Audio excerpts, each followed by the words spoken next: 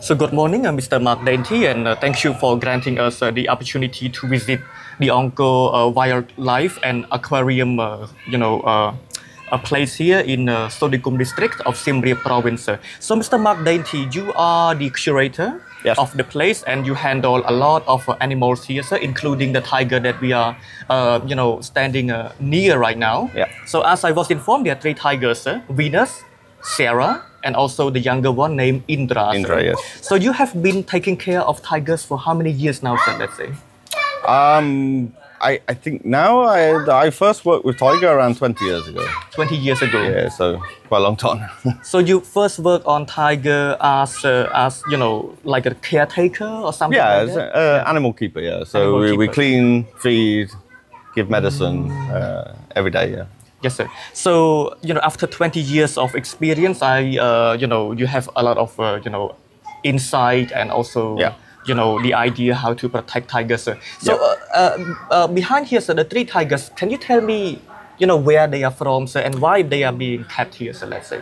Yeah, so our two adult female tigers came from a zoo in South Africa. Yes, sir. So we import them into Cambodia. Our youngest one, Indra, was born here at AWA. The reason we bring tigers here is we want to show tigers to people so they can learn about tigers, and most importantly, we want to care and preserve tigers. Right? Yes, sir. Because tigers are now very endangered. Unless we change people's the way they think, and we will lose tigers altogether. So very important that we teach people. Yes, sir. So these tigers do not belong to Cambodia originally, sir? No, this species is from India. This is India. a Bengal tiger. Yes, the tiger that was from Cambodia is the Indo-Chinese tiger, but it's also very, very rare. And there are some, but yeah, this one from India, Bengal, sir. Bengal, yeah. So I think one of the tiger is heading toward us. So can you tell yeah. me, the biography of that tiger a little bit, sir, let's say? So this is Indra. Indra, sir. Oh, the younger So one. this is the born in younger one. Cambodia. Now, yeah, now he will be 2 next month. 2 years old next 2 years month. old next month. So, they grow very quick, right? So now he's bigger than his mom already. Yeah, he was born on November 11th. Yes, sir. Yeah. So,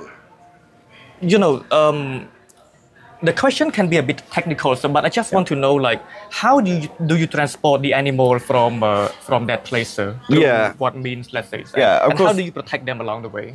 Yeah, of course, transporting a dangerous animal like a tiger is quite technical. And of course, we need to make sure the animal's safe and Yes, sir. secure along the way. So they're transported in crates, boxes, reinforced, of course. You need to be very strong.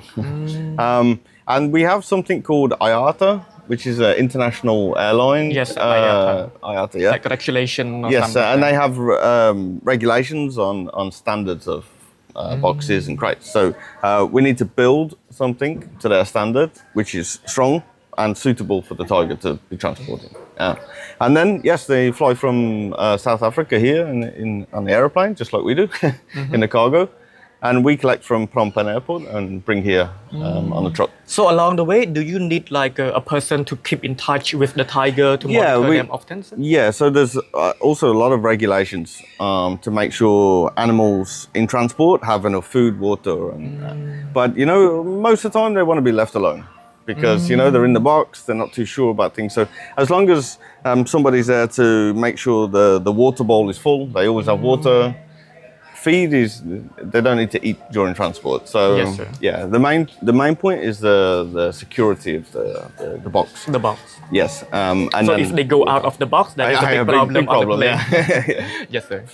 And just a small question. When they are on the plane, do they freak out?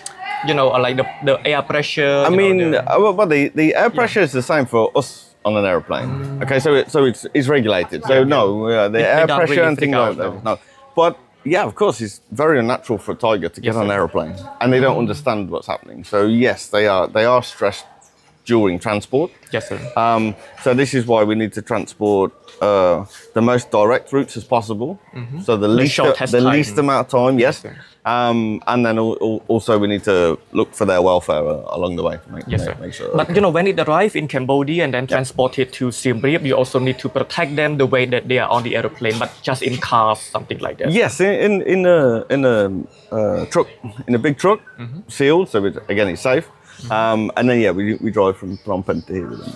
Yes, sir. But when you introduce them to this place, how do you let them cope with the new environment, sir?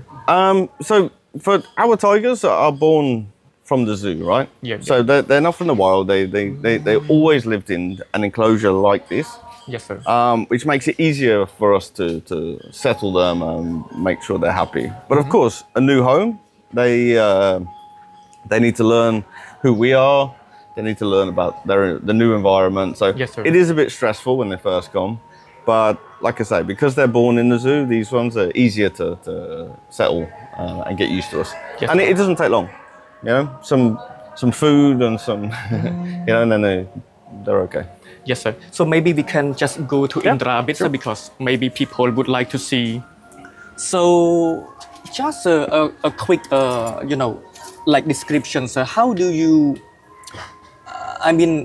how do you know that the tiger belongs to Bengal or how maybe Sumatran or Indian? Yeah, so the different subspecies, there are ways you can tell by looking at them. Yes, sir. How many stripes or how big the stripes are. The size of the tiger, like the Sumatran one is the smallest, the Siberian one is massive in comparison. Yes, sir. But we cannot tell 100% just by looking. So if we needed to do that work, we would need to take blood and test genetics. That's the only way to tell 100%. Yes, sir. So this is Indra, and Indra is about 2 years old, sir. In a few weeks, 2 years old. So you might you said that Indra was pregnant. No, he was in the womb along the way of the transportation, sir. Yeah, so we bring 2 females because we didn't want to breed tiger here because we don't have a responsible exit strategy where to send them. So we bring 2 female just to display to people. But one of the females, Venus, was pregnant before coming. Nobody knew. She only had 1 baby. Yes. So she didn't get a big belly like you would expect if you have 4. And also she didn't produce milk for feeding. So she didn't look pregnant at any point. So he was a bit of a surprise for us. Yes, sir. So how did you feel when you found out that Venus was pregnant, sir? Like how did you prepare for a newborn? We didn't. We only found out when she gave birth. So I find him inside the bed.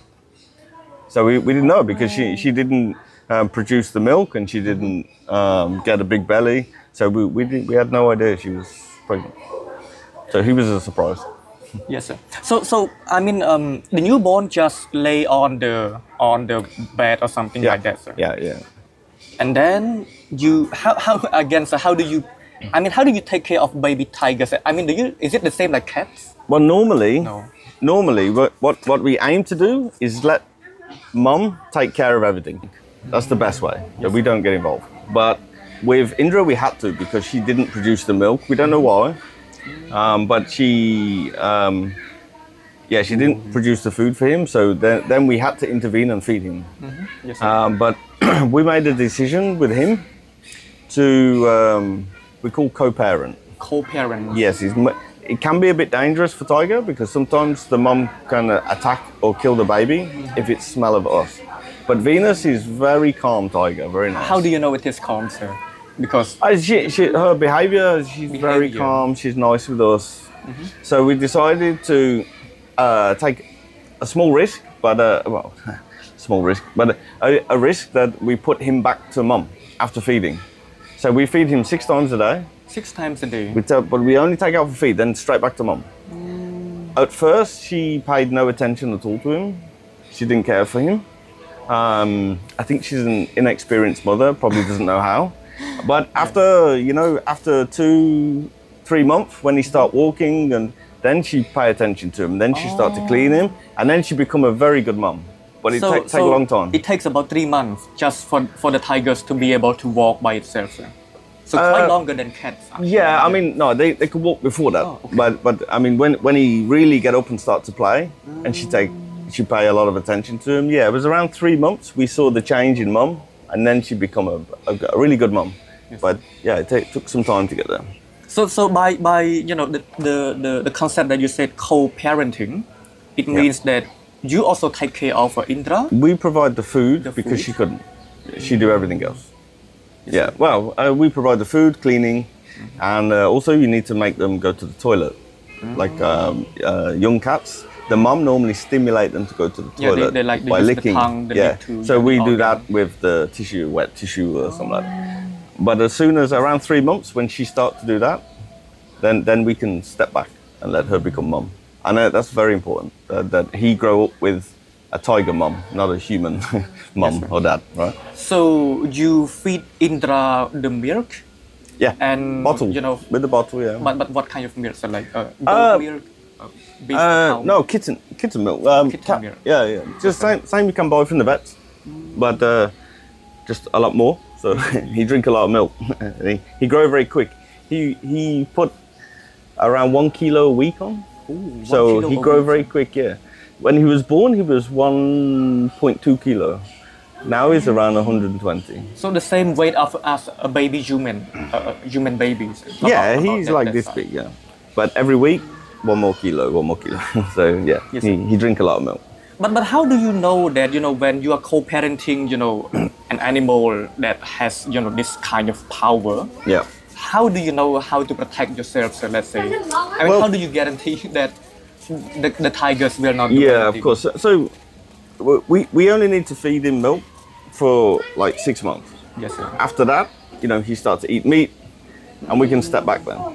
So at around 8 to 12 months, we really didn't need to be interacting with him anymore, and we leave him with mum. So when he was smaller, it's quite safe to be around him. Yes. Now, although, you know, we have a very good relationship, but still now I don't go inside with him because he's very big, he's very powerful, and even playing, he could like scratch, hurt us, damage, or even kill. So we don't go inside anymore with him. We only go inside just the time we need to. After that, he lives with mum, and very important that he's a tiger, not thinking he's human. He's not too good for them.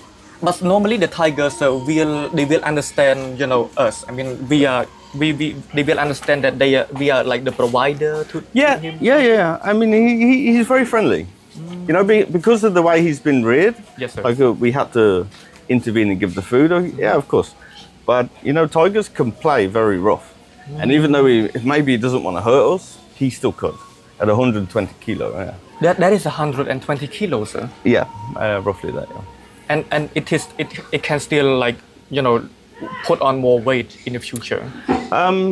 He could put a little bit more weight on. I don't think he will because we've castrated him, so he can't breed with mom or his aunt, of course. So it means he won't get quite as big because he doesn't have the testosterone. The testosterone. Yeah. So normally male tigers will get a bit bigger because testosterone, but with him not. I think he'll stay around 120. Yes, sir. But how about the food, sir? Like, what kind of diet do you normally offer to the tigers? Like, is it only meat or also like vegetables sometimes? Yeah, no, they only eat meat. They're carnivores. They only eat meat. Yeah. So in the wild they only eat what they catch and kill. Yes, sir. So we try to replicate that as much as we can. So we feed a lot of beef. And then we also feed chickens, ducks. So we mix it up. So he's not only eating one type of food. But the biggest feeds he gets are beef, yeah. They don't eat fish, no, sir? No, not really in the wild. He probably would if I gave him some, but in the wild, they don't really hunt fish. They hunt more big animals like pigs, deer, cow species. But the meat that they eat, are they normally raw or you know? Raw, yeah, so always raw. They don't eat cooked meat, sir? No. Again, if I cooked meat and give it to him, he would probably eat it. Yeah, but we got to think, every time we keep a wild animal like this, we want to keep as close to the wild, natural as possible. Yes, sir. And in the wild, nobody's cooking the food for them, right? They eat everything raw. So we do the same. So yeah, they get fresh beef, chicken and ducks. I see, sir. So can you offer like a small insight about, like, a daily routine of a tiger here, sir? Like in the morning, they would wake up, they would wait for food at some place, it's like a routine, the habit or something like that? Yeah, so in the morning, the keepers, when they come in first, obviously they come to check, make sure the tigers are okay, they're inside. They give a small amount of food. This is just so we can check the tigers are okay. So they give small food on a stick. Means we can check everything is okay. So you don't give the food directly to the tigers, sir? No. No, we always use like some stick. extension. Yeah, because if a tiger bite your hand, that's yeah. it. So we give on the small stick. But this is just so we get a good look. So every morning we do a visual health check, make sure everything's okay, nothing happened in the night, no injuries, no problem with the eyes, no bad teeth or something like this. After that, we then we check everything's safe out here. We put some enrichment outside, and then we let them out. So they come out here in the daytime. I see. And then in the afternoon, when it's feeding time, we bring it inside for food. So we separate the tiger for feeding because we want to make sure everybody eats the right amount. So our diets are weighed for each animal, and it's very important that they get the right amount. So we don't want them to get too skinny. But most importantly, in captivity, most tigers are fat. They can get chubby. Yes. Yeah, because they don't do a lot of activities. Not enough exercise, and also mostly fed too much. So we weigh our tigers, and then we work out the food percentage on their body weight. And it's important that they only eat that. Yeah. So how do you bring them to the place where they eat? So like, do you normally call them? Just bring them? Normally they're waiting already. They wait here. Our keepers come through this gate. Yes, sir. And around 4 p.m., both tigers will be sitting here. And they see the keeper with the wheelbarrow, they already know that food's coming. So normally in the afternoon, they would sleep because of the heat, sir. Yeah. So you mean like tigers are not really familiar with heat? Like they are... They're familiar with it. They live in hot countries. But like a lot of animals, they don't like the heat. So it's much easier, if they need to catch food or do whatever, it's much easier to do when it's not so hot. When it's hot, take a lot of energy. Yes. So instead, like a lot of animals, they've evolved that they sleep during the heat, right? So if you come here to see our tigers in the daytime, a lot of time they're sleeping. Right? Yes. This is normal. So in the afternoon, they might sleep, throughout the day. So how many hours do they normally sleep per day, sir? So tigers in the wild can sleep around 17 to 20 hours a day. Oh, so they are only active. Yeah, very short time. It depends. If they're successful in hunting, so they get a big meal and they eat, then yes, they will then sleep, the belly full, and they can sleep 17 hours, 20 hours easy. So they just need to like digest the food that exactly, they have eaten. Yeah. And so our tigers are no different. They do the same. So some days they're more active. We don't feed every day because it's normal that their digestive tract is emptied. Just like in the wild, and we do the same. So some days they're more active if they've not been fed. Yes, sir. After a big feed, 20 kilo of beef. 20 kilo per meal? Yes, sir? then they can sleep a lot.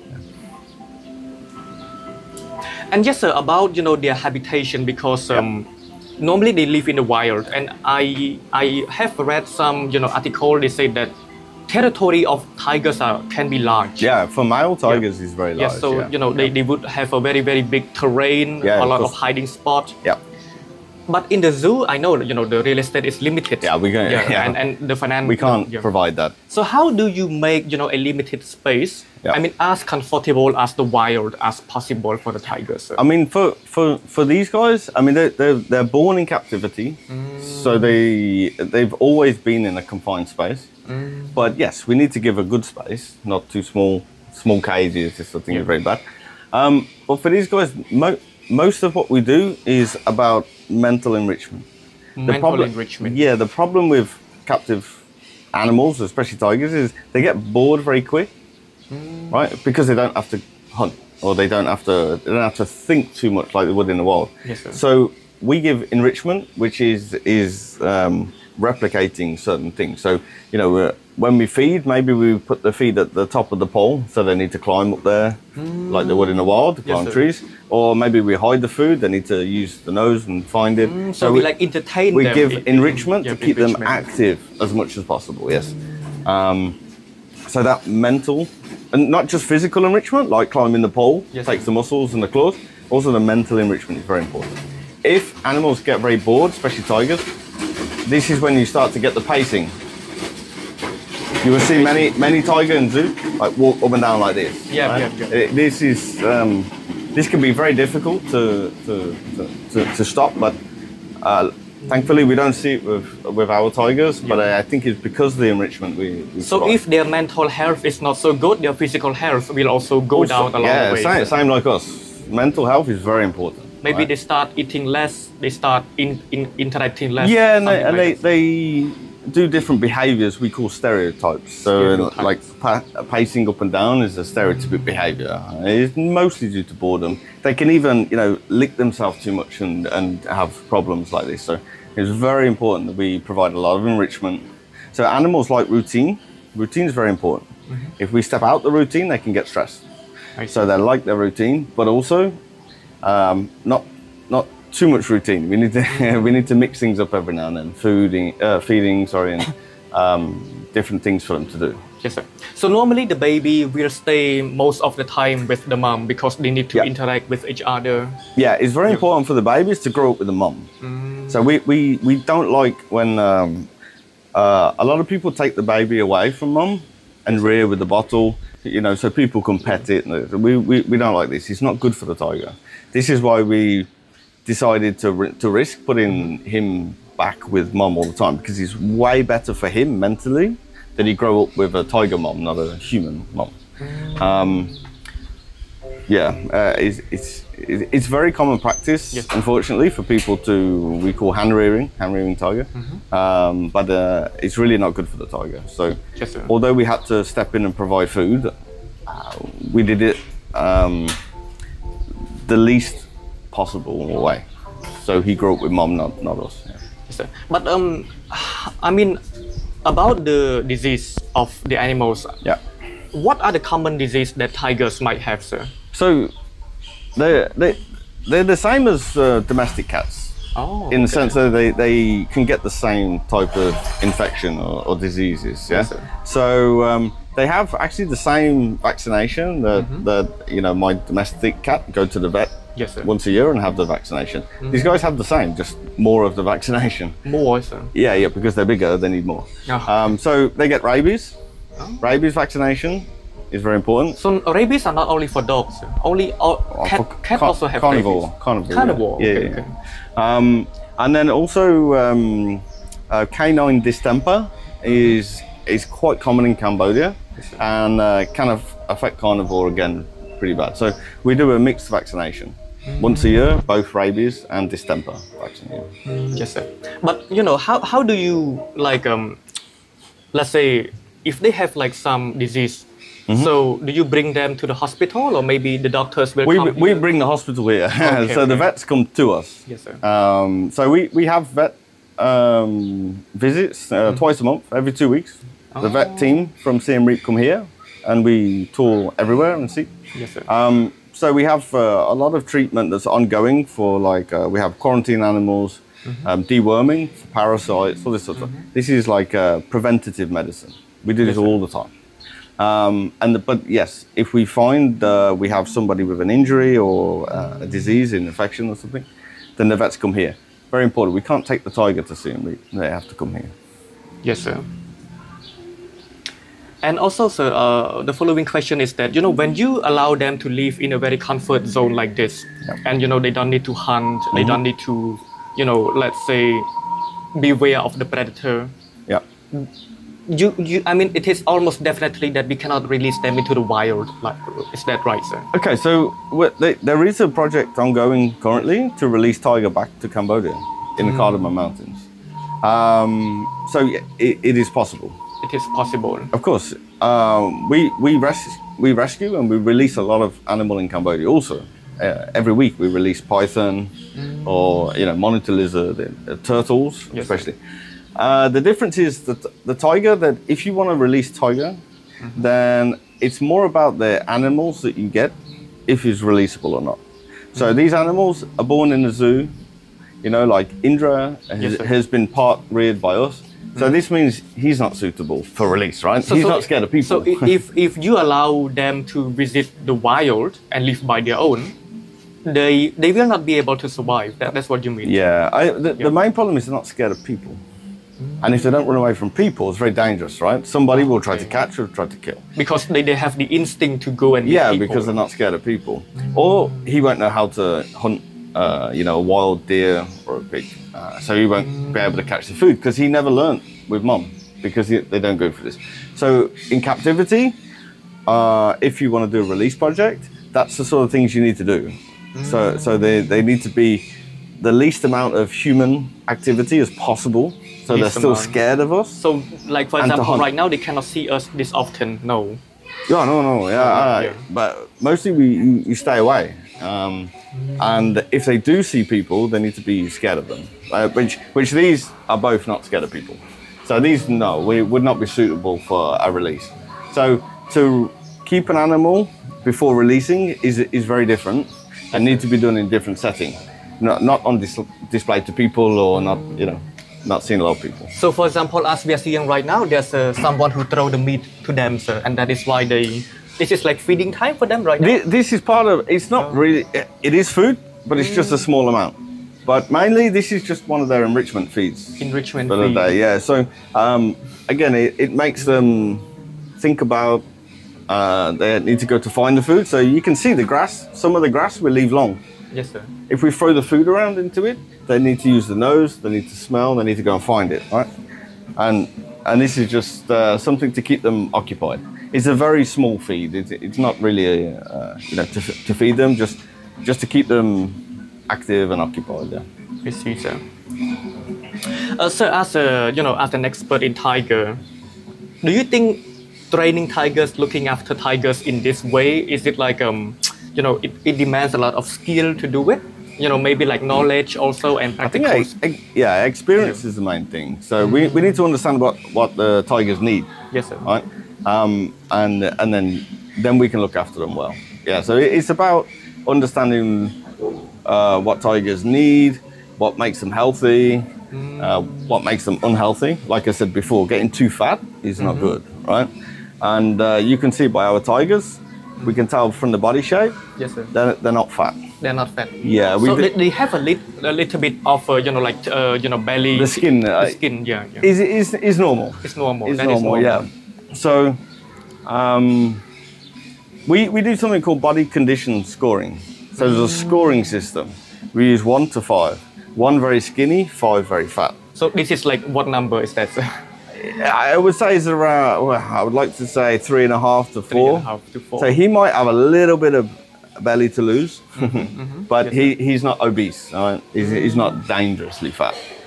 So and what we do by that is we keep them to, like, if you see a tiger in the wild, right? You see the body shape. The wild body shape is what we want. You can if you look on the internet of a wild tiger, they are more like captive muscular. one, you can see the difference. And so we aim to be more like the wild type because that's how they've evolved. That is healthy. Yes, sir. Captivity often quite fat. Yes, sir. And also like maybe the very last question, sir. So in Cambodia, the tigers are very, very less now, as you mentioned. Tigers in Cambodia are extinct, unfortunately. Extinct. I think the last photo was caught in Mondulkiri in 2007. Yes, sir. By camera trap. After that was the last tiger known in Cambodia. So what are the contributing factors that eliminate the tigers in Cambodia? Mostly, two things. Yes, sir. Mostly snares. So hunting. Yeah, they put the snare in the forest. It catch the tiger and they kill the tiger. You mean like the claw? The wire. Yeah, the claw. The wire. Yeah, the wire. Yeah. So just as the animal walks along, it steps in it and then it closes on the foot. This, unfortunately, there are millions of snares placed in the forests of Cambodia. Millions. Millions every year to catch wildlife to eat. But maybe it's put to catch the small bird, but can still kill the tiger. So it's not. They're not put for one species. They catch and kill anything that puts the foot inside, right? Yes, sir. So this is a big issue. The other thing is just habitat protection. You know, the less forest we have, the less place for tiger to live. So whilst we still continue to chop the forest, we have less places for tiger to live successfully. Yes, so what do poachers normally do with the tigers? I mean, in some cases they want the teeth and the skin, but what else? Like, I mean, from previous, if somebody was to catch a tiger, they sell the skin. So the skin gets sold. Yeah. And you're right, the claws, the teeth, all can be sold. And also the bones. The bone. Tiger bone is used in traditional Asian medicine for medicine for cures and things like this. So every part of the tiger can be used and can be sold for profit. Yes, sir. That's what people poach. Yes, sir. And also the very last question, I just want to ask about their names. Why Venus, why Sarah, and most importantly, Indra? Sir? Okay, so Venus and Sarah, they had the name before coming to us, from the zoo before. So we just keep the same name. They know the name, so we just keep Venus so and when Sarah. when you call them like that, they automatically will... They know the name. They know the name. Yeah. But of course, Indra born here, we get to name him. So me and my team were searching for name for him for a few weeks. Yes, sir. So he didn't have a name for a while. And I came across Indra. Indra is a Buddhist and Hindu god. Yeah, Indra. Indra. So, and from what I read on the internet, was like the god of power and the savior of humankind. And I just like that for the tiger. Yes, sir. So we can. It just means he has a meaning for his name, and it comes from a good place. So Indra. Yes, sir. And Indra also is a name that everyone can say easy. You know, whether you're foreign, Khmer, or whatever, we can all say Indra. Yes, sir. So if nothing happened, they will stay in this enclosure for like the rest of their life, or do they get to go out like once a year to other places? No, I mean moving a tiger is quite stressful. Okay. So it's because they're not like the domestic animal, like the dog. You know, I take my dog for a walk, you really enjoy it. Yeah. If you take tiger from this enclosure, they don't know what's happening. You're very scared, very stressed. So no, there's no benefit to let come them outside. out. No. Yes, sir. And it's also very dangerous. Big cats. You know. So thank you, Mr. Mark Dainty, for your insightful, data and idea on how to raise a tiger in captivity, sir. Yeah, no problem.